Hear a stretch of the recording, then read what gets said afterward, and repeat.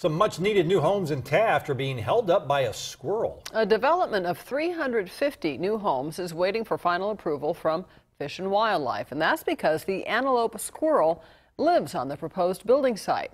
23 ABC's Chris Ornelas has a look at this little yet large setback.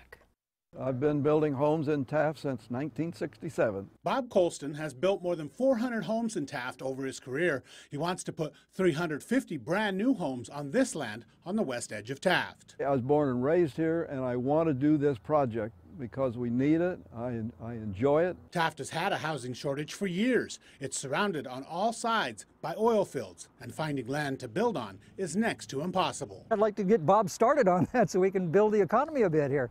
We need some homes. The lack of homes is so bad that many people who work in the oil industry in Taft are forced to live in Bakersfield. We have somewhere around 4,000 cars a day driving from Bakersfield to the west side to work in the oil fields. Everything is ready for Colston to start building, but this little guy is standing in the way. Personally, I think environmentalism has gone a little bit too far. State Fish and Wildlife wanted Colston to trap all of the antelope squirrels on this 100-acre parcel and put monitoring collars on them.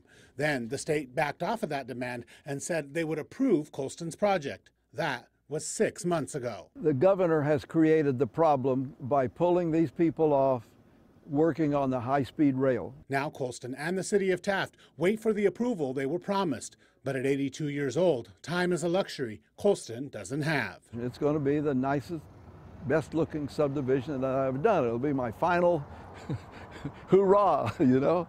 Chris Ornelas, 23 ABC.